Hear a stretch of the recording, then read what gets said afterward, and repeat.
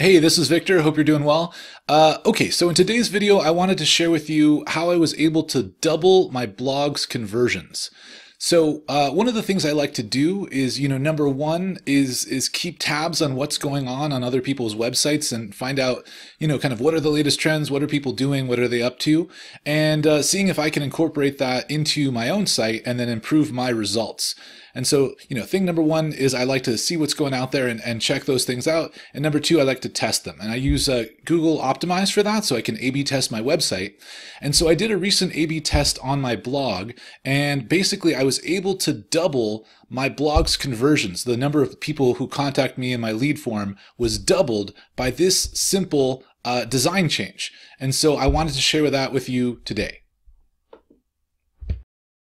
Okay, so here's what I did. So the very first thing I do is I go into Google Search Console here, and what I'm trying to do is, number one, just establish, kind of what's the most impactful thing I can do to improve my website. So, there's the old 80-20 rule, 80% of your results come from 20% of your inputs. And so as you can see here, most of my traffic comes from this one article I did, which was the 6 dumbest mistakes smart people make when hiring a website designer. It ranks number one on page one of Google for hire a website designer and many other terms. So it's a great article and I get most of my traffic from it. And so I was thinking to myself, how can I improve my overall conversions for this piece of content?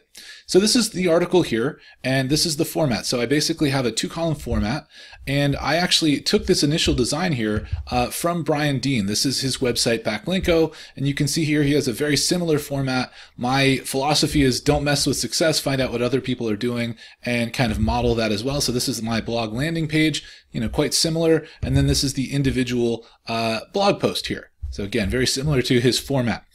And so there's a couple things with this. Number one is, I'm putting together a piece of content, number one for Google, but then also for users. I'm trying to get Google to, come to my site, and I'm trying to give valuable content to the user who's coming to it, independent of if they want to work with me or not, right? It's just giving good content. But I also want them to contact me if they have a website project. And so essentially what I'm doing here is I'm adding an advertisement here for my free mockup. And then if you go all the way to the bottom of the article, I'm also advertising the free mockup here as well. And then the rest of it is this article. So this was my initial design, and my conversion rate was okay. Let's see. I can actually tell you what my conversion rate is because it was 0.71%. So I was, searching the internet, looking at other people, seeing what they're doing. I noticed that Sam Ovens of consulting.com, number one, does really well with SEO. I feel like he's working on that lately. And that he has a different format. So this is his, if you Google the word consulting, this is like either number one or number two result, right? So I'm Googling consulting, and yeah, this is like the number one result for that word is this SEO article.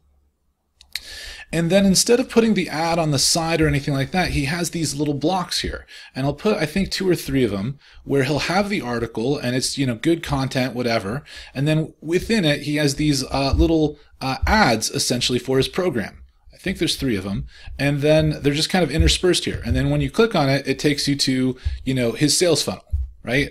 And so it's the idea of interrupting people within the content and having the ad in that. And I thought, well, that's a great idea. Let's see if that would increase conversions.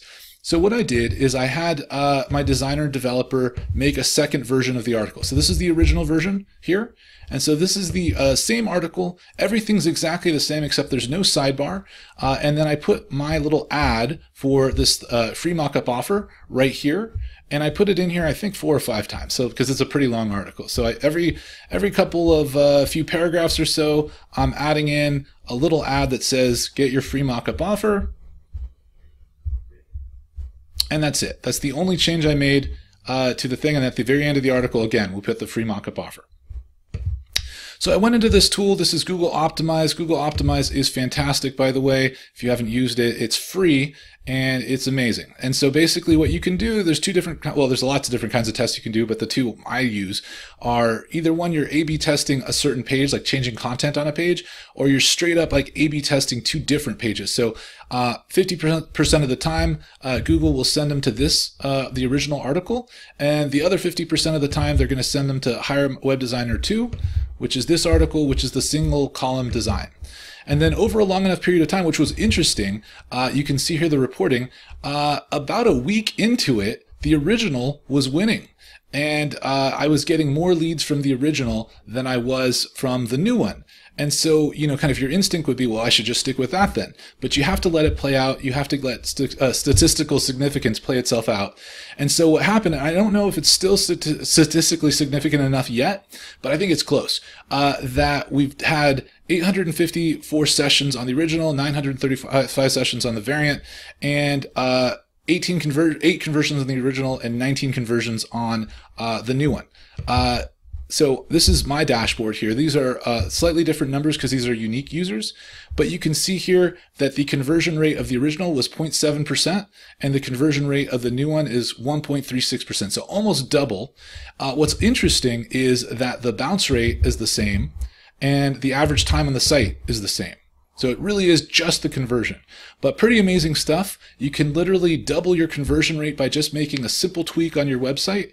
And obviously that's powerful stuff. These are more leads coming to your business, and that is, impactful. So hopefully you found this video helpful. If you did, I'd love to receive a like, subscribe to the channel. If you need help with your website project, please visit thomasdigital.com.